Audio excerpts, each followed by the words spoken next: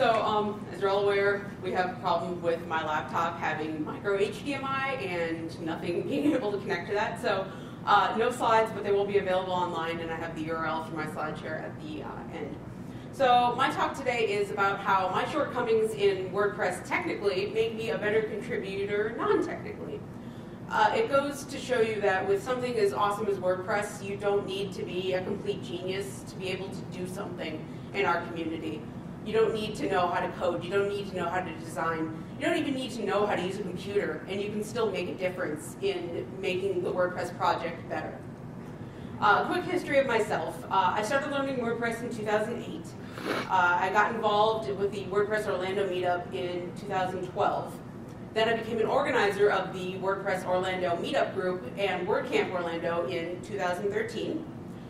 I helped advise WordCamp Tampa during one of their first organizer meetings when they were just starting to put things together. And now I've become the lead organizer of WordCamp Orlando.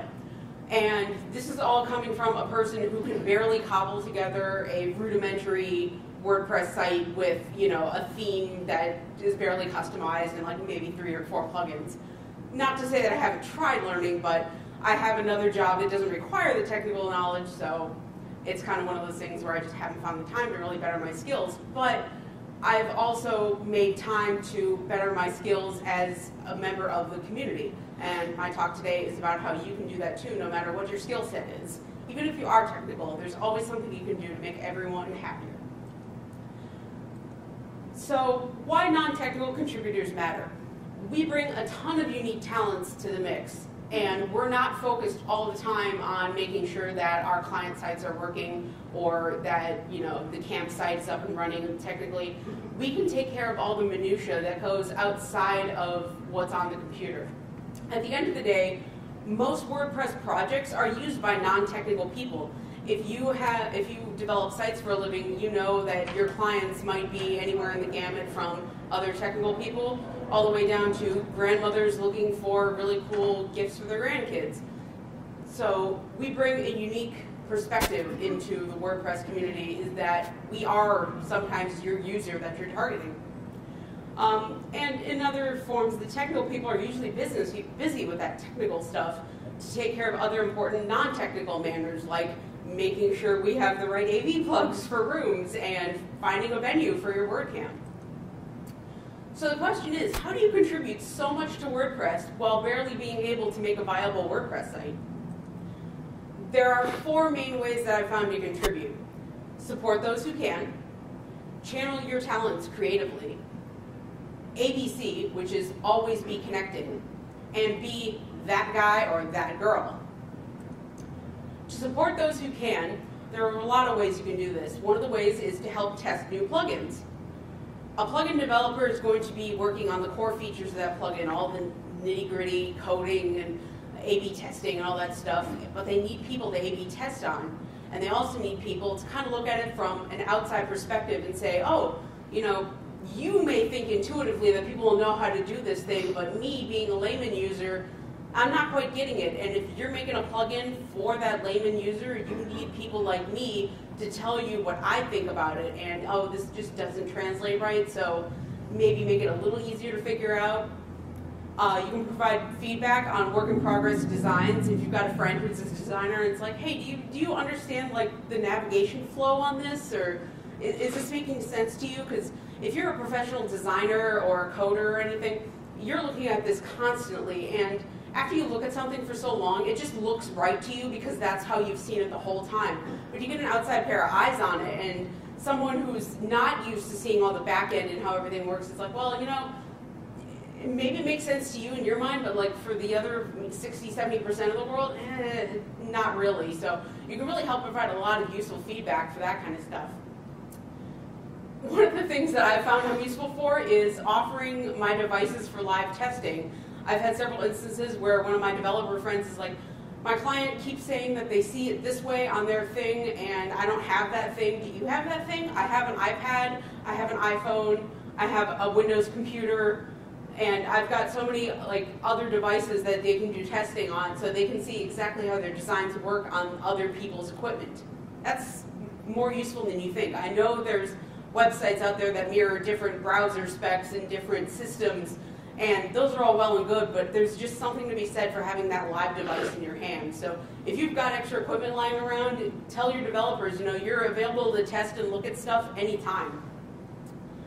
One of the really cool things that we can do is to write constructive reviews on plugins. When you have a plugin that you've been using, if you love it, write a review about it. If you don't love it, write a review about it, but write a constructive one. Tell them why you don't love it, or add suggestions of what would make it better. And I encourage all of you, if you want to learn more about plugin reviews, don't miss Plugin Reviews Demystified at 2 p.m. That's where you're going to learn this. Also, submit bugs. Whenever you see anything wrong with core WordPress working, even if you're not sure if it's wrong, if it's just something that you don't understand or whatever, talk to either someone who is on the core team or submit a bug report, and they'll take a look at it. You might discover something that no one else found, and it'll get fixed.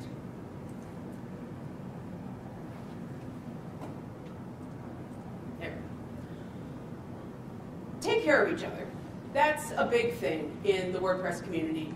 You've got your camp organizers or people who develop for a living, and they're so focused on their job that they don't remember to eat, they don't remember to sleep. They have stuff that needs to be done, but they're too busy doing this other really important technical stuff to handle it. So, feed your fellow WordPressers. When you have WordCamps in your town, if you have the means, offer lodging to your fellow WordPress buddies. Collaborate on WordCamp travel plans. Getting a hotel is all well and good, but for the last couple of WordCamps, we've gotten Airbnbs and put like 5 or 6 of us up, and it's a lot more fun. It's more community when you're all sharing kind of a house together. Always have time to lend an ear. We have a lot of problems where you're working on a project and you get frustrated, and sometimes you just kind of need to vent to someone, especially someone who's not going to try to solve all your problems as you're talking. Developer to developer, if you're venting about the problems that you're having on making this client's website, they might try to interject with all their ideas. No, you're doing it wrong. Sometimes you don't really want answers from someone else on your own vein. You just want someone to listen and be like, man, that sounds like it's really hard, and I feel so bad for you right now, and I can't offer you any help, but here's a shoulder to cry on, and here's a cookie. Sometimes people just need that. So if you want to learn more about taking care of each other, I suggest that you don't miss Invest in WordPress by Investing in Yourself at 3 p.m. This guy right here. Yeah. So now I'm going to go on to channeling your talents creatively. The WordPress community is built on more than just technical know-how. We need people with all different kinds of talents and loves and creative ideas to come together to make this project an even bigger success. Instead of focusing on your WordPress shortcomings, like I could never think of coding my own plugin ever, identify your strengths. What are you good at? I personally am really good at cooking, and I'm really good at organizing events, and I'm good at making sure that people are happy and taken care of. So I take those things that I'm good at and I put them to use in the community. Practically any interest or talent that you have can be put to use to improve WordPress as a whole. Do you speak more than one language? If you do, you're a polyglot, and we need you. We need you to translate the WordPress core. If you go to make.wordpress.org/polyglots, there's a whole thing about how you can get involved with the translation projects. We also need people who speak multiple languages to subtitle videos on WordPress.tv. That is a really cool place where you can see all these talks that go on at different WordCamps and WordPress meetups live on TV. We also need people to subtitle videos in English too, so even if you don't speak multiple languages, if you can do English and if you can listen to people talk and write it down, that is actually a really great way to further your technical learning. You're watching all these talks, maybe on topics you don't understand, but at least as you're translating or writing them in as subtitles, you kind of pick up a few things along the way. I've done a couple of videos myself, and you learn some interesting things that you never thought you would actually, like it might not be a talk that you go sit in on at a WordCamp, but doing that subtitling project really kind of forces you to listen and forces you to actually get a little better at whatever it is that they're talking about.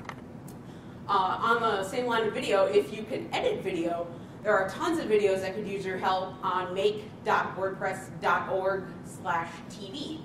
You can also just go to wordpress.tv. Do you like to travel? Are you good at planning events? Are you good at fundraising? Are you good at networking? Those are all kind of things that the community team are looking for in people to help them. They need people that can help grow the WordPress community, help establish new meetup groups and WordCamps, provide support to those camps and projects. So that again is make.wordpress.org/community. And all the ways to get involved can be found on make.wordpress.org. There's I think 11 or 12 different teams. If you like to troubleshoot and investigate things, if you have a really good attention to detail, WordPress core needs testers. Every time we put out a new version of WordPress, they need people to test that version before it goes out to the general public. If you go to codex.wordpress.org/mailing_lists, there'll be a link down there for testers. You can join the WordPress testers mailing list. No developer knowledge is needed to be able to help. Sometimes they just need people, like the general user, like the grandma who wants to make a blog about her knitting projects. She's going to need to know that WordPress works for her in her small-scale technical knowledge. And so if you don't have that really good technical knowledge, you're actually a great tester for it, because if you can't figure out how to work it, that means it's got to be broken. So yeah, challenge your talents creatively. Anything that you can do, even if it's something like you're a music enthusiast. If you're on WordPress.tv and you're like, that audio doesn't sound right, see if you can figure out a way to tweak it on there. That's along with the video editing, things like that. You can make it work. So now on to the ABC. Always be connecting. Spread the word about WordPress. If you hear people saying, oh, I've always wanted to blog, but it's so hard to get into. I don't know anything about computers. WordPress, that was basically how it started. It was an easier, free way to help people get their information out there. Get to know your neighboring meetup groups and WordCamps. You don't have to stay in your general area. Branch out a little bit. We go to meetups all around Florida. We go to WordCamps all around the lower east area, and we've done a couple up here and there. If you like to travel, it's a great opportunity to go see what other people are doing. Every WordCamp is different. Every WordPress meetup is unique. And you're going to meet a lot of cool people, and you're going to see a lot of things outside of your own realm, and you're going to learn things. We creatively steal a lot of ideas from WordCamp Atlanta, from WordCamp Miami, from WordCamp US. We see things and we're like, that really worked out well. I want to provide that same level of awesomeness to our people at Orlando. And so, we all share ideas from each other. We collaborate on, where'd you get those really cool bags, or where'd you get that really cool, whatever. We share the vendors that provide us for stuff. If you're good at finding things like that, promotional items, venues, we can use that help too. Join other local tech groups. Don't just narrow yourself to WordPress. We have OTech, Orlando Tech, in our area. I know there's tons of groups that do JavaScript, Unix. You can even go to Drupal and talk to them. Maybe try to get a few of them over to our side. Collaborate with your local tech scene.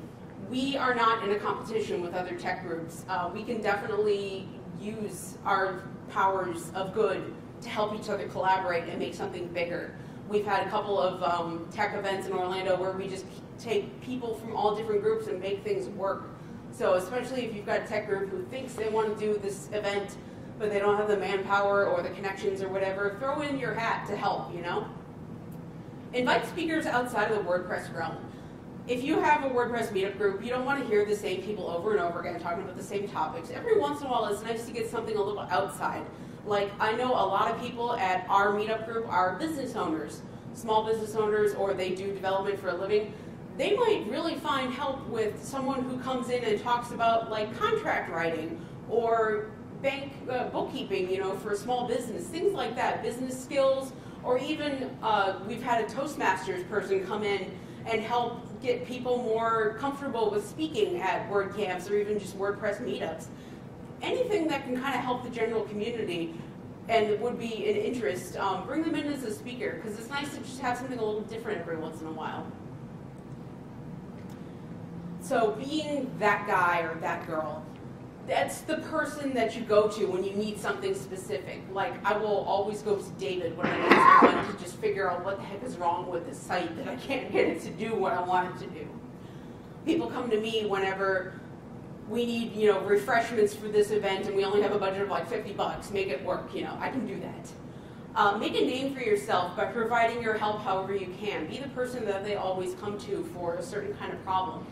We've got people who we know, they know all the venues in Orlando. They can find us somewhere to hold this meetup.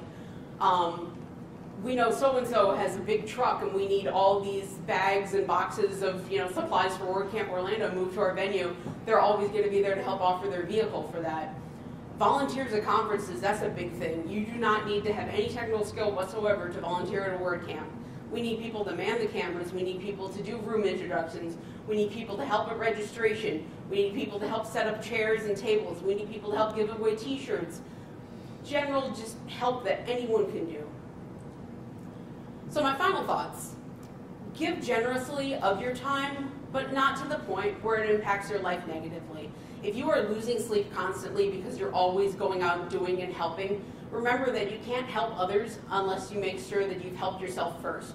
Make sure you're eating, make sure you're getting sleep, make sure you're not stressed out to the point where you just can't help another person. Because if you can't function, then no one else can benefit from your generosity. Don't ever contribute with the expectation that you will get something in return. Contribute because you love WordPress. True that we do try to compensate our volunteers as best we can, and we appreciate every single person that does anything to contribute to the core WordPress project, but do so because you want to, not because you're expecting something back. And if you're still feeling lost after all of this, ask your local meetup or WordCamp organizers where they need help. They may think that there's no one in their area that knows how to do X, but who knows, you might be that person that can fill that X. So, does anyone have any questions?